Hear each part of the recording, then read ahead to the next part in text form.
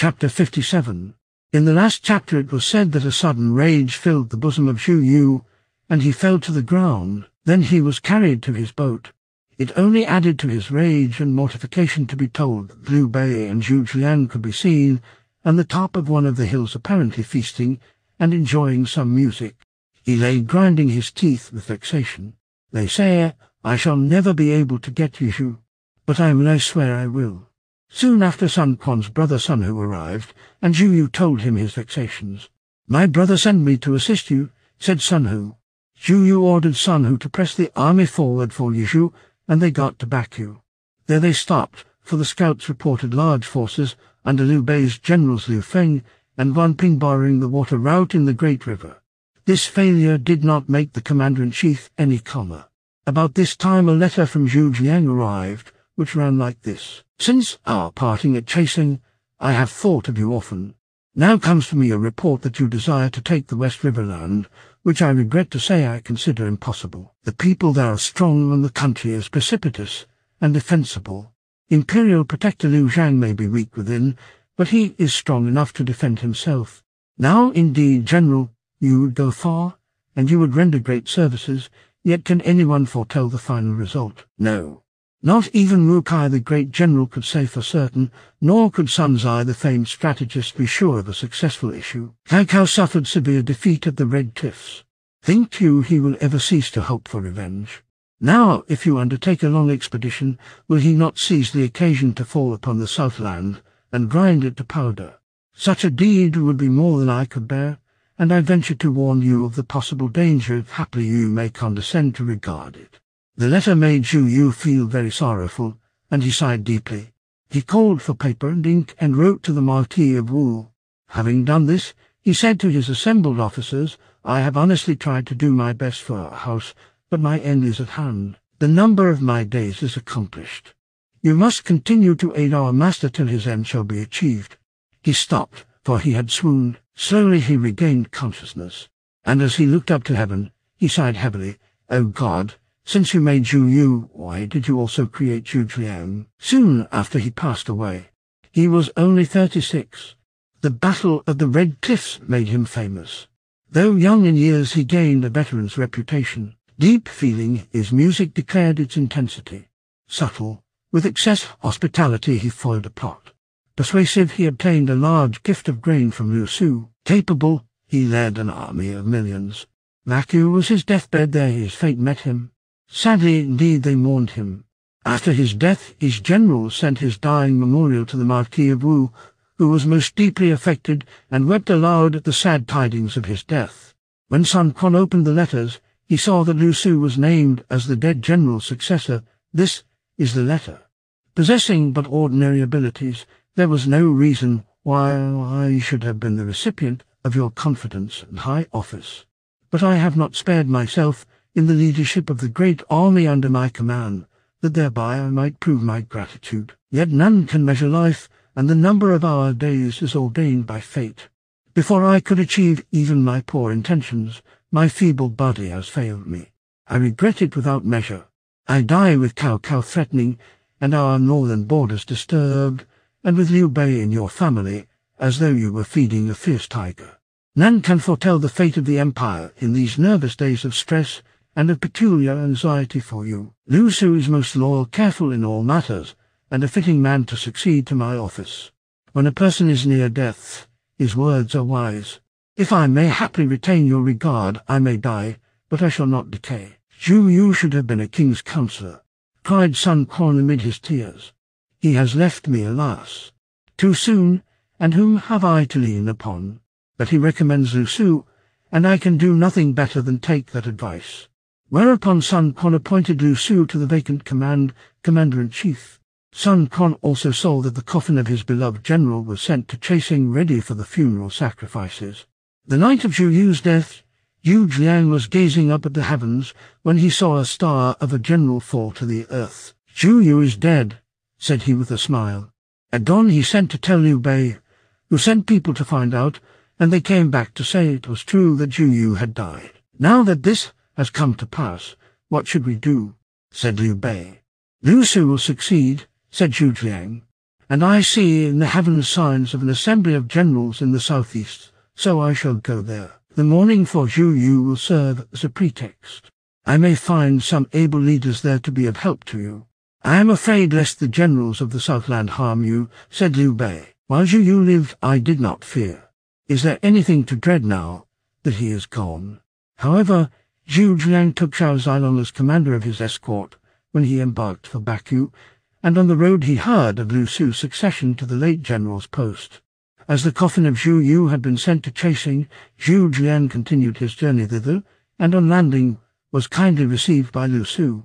The officers of the Southland did not conceal their enmity, but the sight of the redoubtable Zhao Zilong, always close at hand, kept them from trying to hurt Zhu Jiang. The officers brought by Zhu Jiang were arranged in order before the bier, and he himself poured the libation. Then he knelt and read this threnody. Alas, Zhu Yu, hapless are you in your early death. Length of days is in the hands of God, yet do humans suffer. My heart is deeply grieved for you. I pour this libation that your spirit may enjoy its fragrance. I lament you.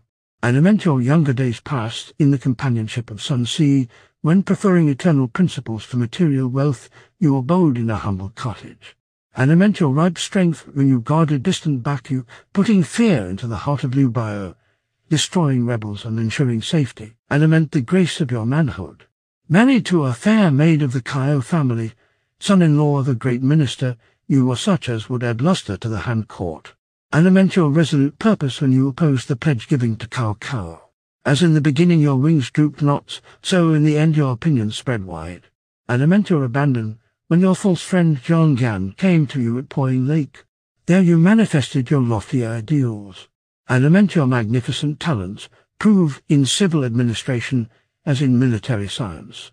With fire attacking the fierce enemy at the Red Cliffs, you brought his strength to weakness. I recall you as you were but yesterday, bold and successful, and I reap your untimely death. Prostrate I reap tears of sorrow. Loyal and upright in heart, noble and spiritual by nature, your life has been but 3 decades, but your fame will endure for ages. I mourn for your affection.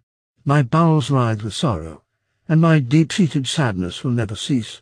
The very heavens are darkened, the army is sad, your lord sheds tears, your friends weep floods. Scanty of ability am I, yet even of me you begged plans, and sought schemes to aid the Southland to repulse Cao Cao, to restore the Huns and comfort the Lias. But with you as the firm cornerstone, and your perfect dispositions, could the final result cause any anxiety? Alas, my friend, the quick and the dead are ever separate, they mingle never. If in the deep shade spirits have understanding, you now read my inmost heart, yet hereafter there will be none on earth to comprehend. Alas, the pain! Deign to accept this my sacrifice. The sacrifice finished, Zhu Jiang bowed to the ground and keened while his tears gushed forth in floods. He was deeply moved. Those who stood on guard by the bier said one to another, people lied when they said these two were enemies. Look at the sincerity shown in sacrifice. And Lu Su was particularly affected by the display of feeling, and thought plainly Zhu Jiang loved Zhu Yu much, but Zhu Yu was not broad-minded enough and would have done Zhu Jiang to death. Before Sleeping Dragon emerged from his Nanyang retreat, a brilliant man had descended upon this earth. Since, O azure heaven, you made Zhu Yu, why needed yellow earth produce a Zhu Jiang? Lu Su gave a banquet for Zhu Jiang, after which the guests left. Just as Zhu Jiang was embarking, his arm was clutched by a person in Taoist dress, who said with a smile, "You exasperated literally to death the man whose body lies up there. To come here as a mourner is an open insult to the Southland. It is as good as to say they have no other left." Zhu Jiang turned to look, and he saw it was no other than Pan Tong, or the young phoenix. Then Zhu Jiang laughed in his turn. They two hand in hand went down into the ship, where they talked heart to heart for a long time. Before leaving, Zhu Jiang gave his friend a letter and said, "I do not think that Sun Quan will use you as you merit. If you find life here distasteful, then you may come to Jinju and help to support my master. He is liberal and virtuous, and will not disdain what you have spent your life in learning." Then they parted, and Zhu Jiang went alone to Jinju.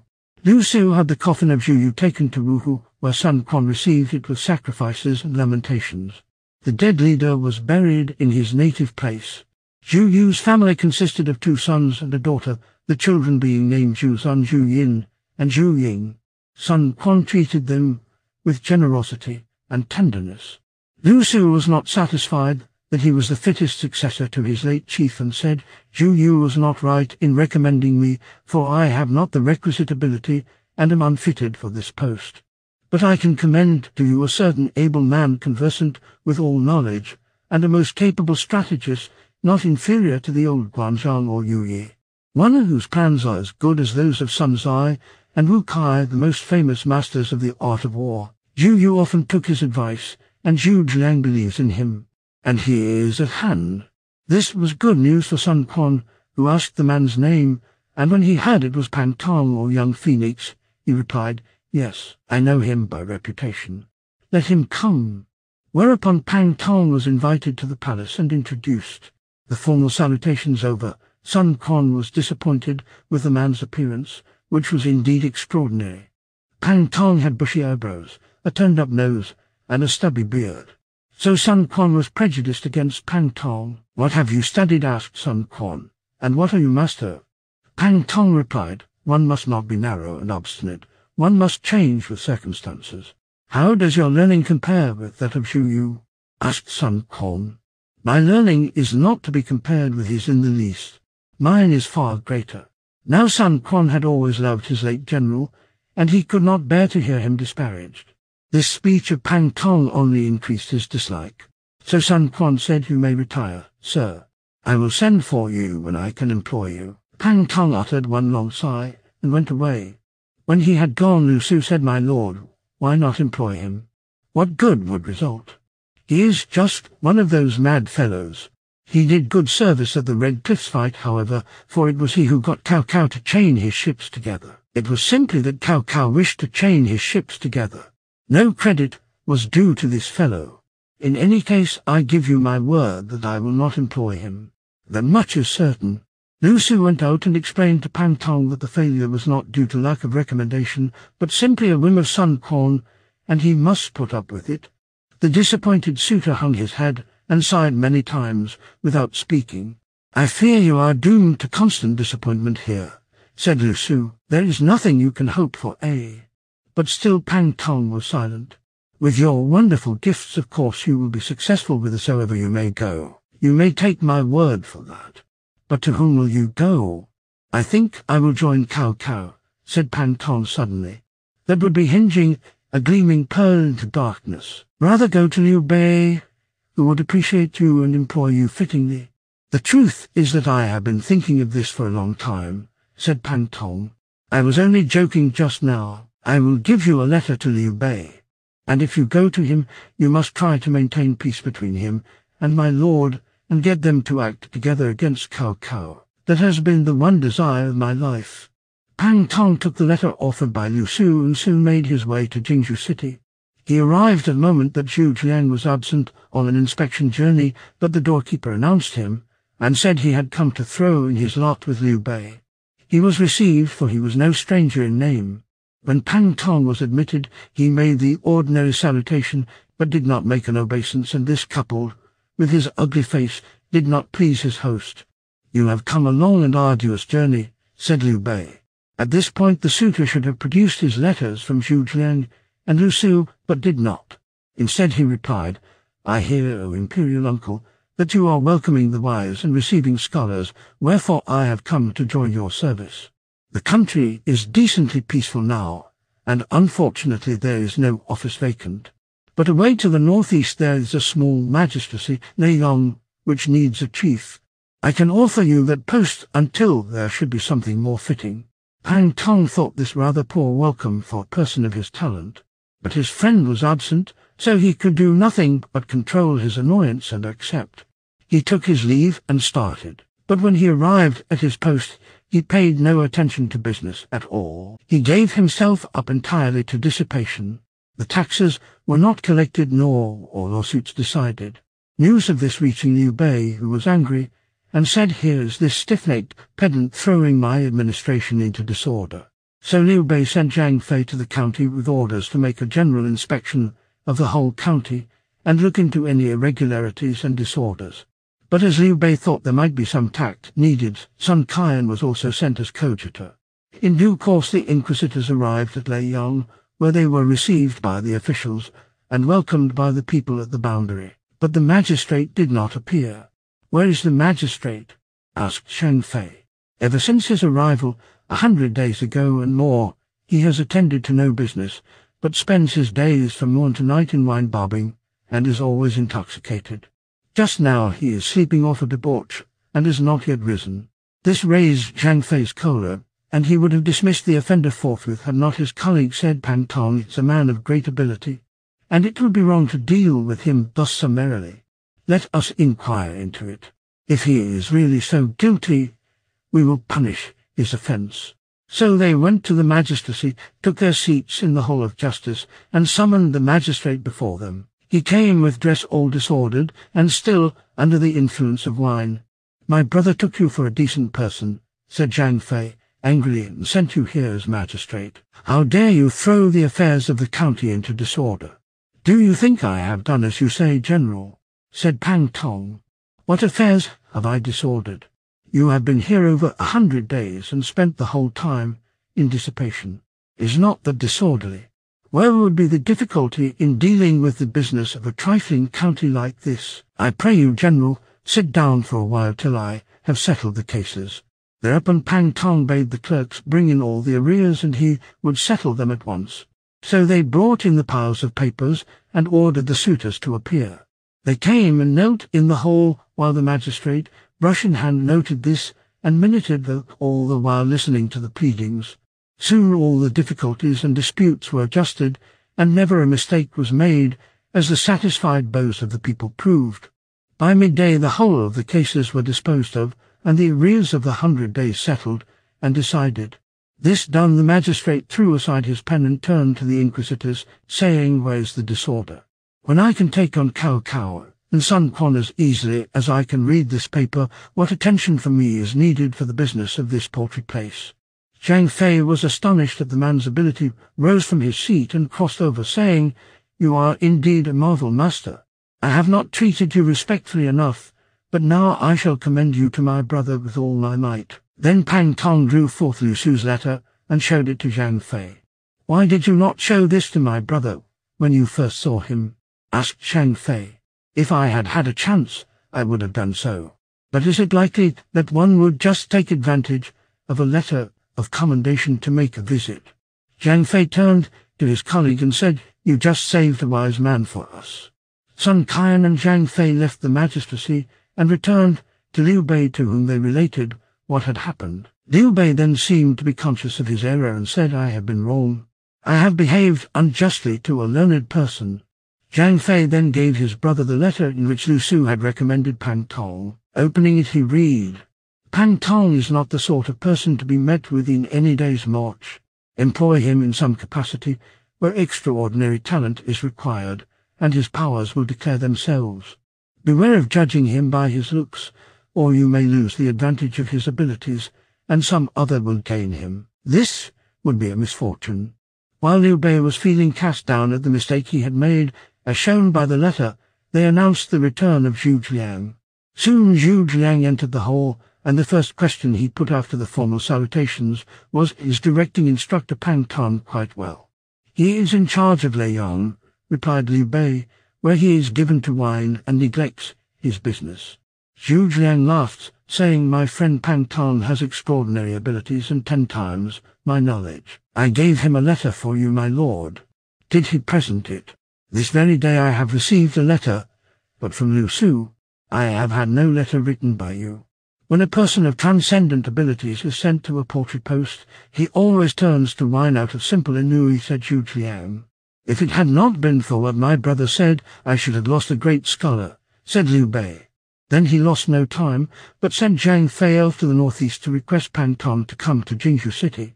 When he arrived, Liu Bei went out to meet him, and at the foot of the steps asked pardon for his mistake. Then Pang Tong produced the letter that Zhu Jiang had given him.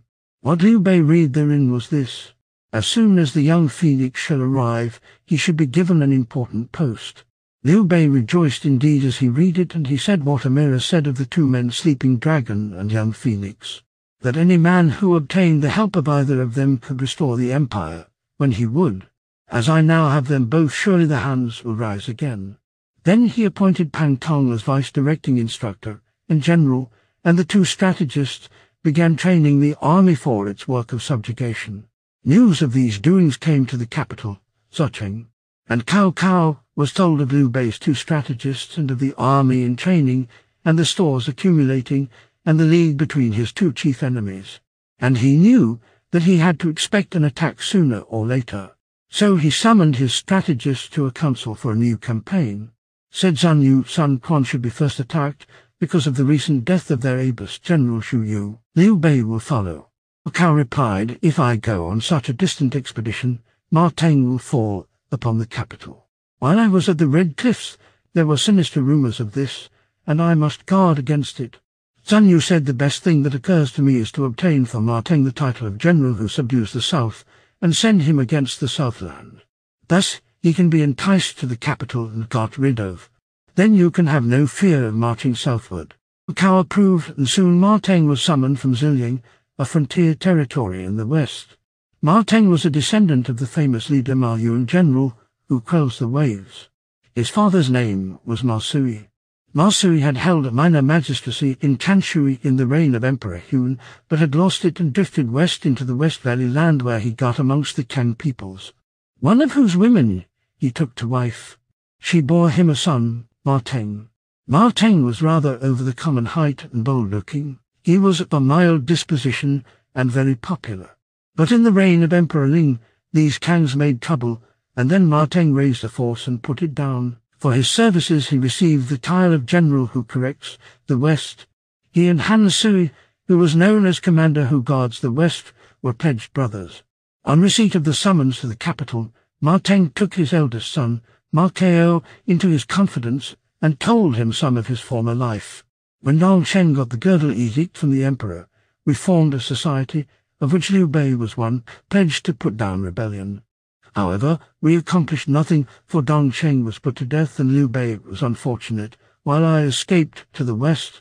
However, I hear that Liu Bei now holds Jingzhou, and I am inclined to carry out the plan we made so long ago. But here I am summoned by Cao Cao, and what is to be done? Ma Kao replied, Cao Cao has the command of the emperor to call you. If you do not go, that will mean disobeying an imperial command, and you will be punished. Obey the summons in so far as to go to the capital, where you may be able to arrange to carry out your original intention. Ma Teng's nephew Ma Dai held other opinions and opposed this. Said he, Cao Cao's designs are unfathomable. If you go, uncle, I fear you will suffer. Let me lead the army against the capital, said Ma Kao. Can we not purge the empire of evil? But his father said, you must take command of the Kang troops for the defense of our territory here. I will take with me your two brothers and your cousin. When Cao Cao knows that you have the Kangs at your call, and that Han Sui is prepared to assist, he will hardly dare to work any harm to me. Father, if you must go, be careful not to enter the city till you know exactly what plots and machinations are afoot. I will certainly take great care, so do not be too anxious, said the father. The order of march was prepared. The governor took 5,000 troops, with his two sons Ma Zhu and Ma Tai as leaders of the van, and his nephew Ma Dai bringing up the rear. These set out along the tortuous road to the capital. At 7 miles distance from Zucheng they camped. When Cao Cao heard of Ma Teng's arrival, he called to Minister Huan Kui and said to him, Ma Teng is to be sent against the south, and I shall send you as adviser. You are first to go to his camp and express my congratulations on his arrival, and say that as Zilliang is so distant and transport very difficult, he is not to take too large an army of his own. I will send a large force. Also tell him to come in soon for audience of the emperor. I will send him supplies. With these instructions, Huan Kui went to Ma Teng, who brought out wine and entertained him well. In his cups the messenger grew confidential, and said, my father perished at the hands of Lai Ju and Yu Si, and I have always nourished resentment. Now there is another rebel in power wronging our prince. Who is that? Asked Ma Teng. The wrongdoer is the rebel Cao Cao, of course. Do you mean to say you do not know? However, Ma Teng was careful. He thought it very likely that these words were but a trap for him, so he pretended to be greatly shocked and begged his guest to be careful lest he be overheard. But Huan Kui cared not, shouting, "Then you have quite forgotten the girdle edict, eh?" Ma Teng began to see Huan Kui was sincere and presently became confidential in turn and told his guest all his schemes. "Cao Cao wants you to go into audience. There is no good intention there." "Do not go," said Huan Kui. "You lead your army up close to the city and get Cao Cao to come and review them. When he comes, assassinate him." They too settled how this plan could be worked out, and the messenger, still hot with anger and excitement, returned to his home. Seeing Huan Kui so disturbed in mind, his wife, Lady Zhai, asked him what was wrong, but he would tell her nothing. However, he had a concubine, Lai Chengsheng, and it happened that she had an intrigue with the wife's younger brother, Miao Zi, who much desired to marry her. The concubine, who also saw her lord's displeasure, spoke of it to her paramour, and he told her she could probably draw from him what was wrong by a leading question. "Ask him what is the truth about two men, Liu Bei and Cao Cao." "Who is the wicked one?" suggested Miao Zi.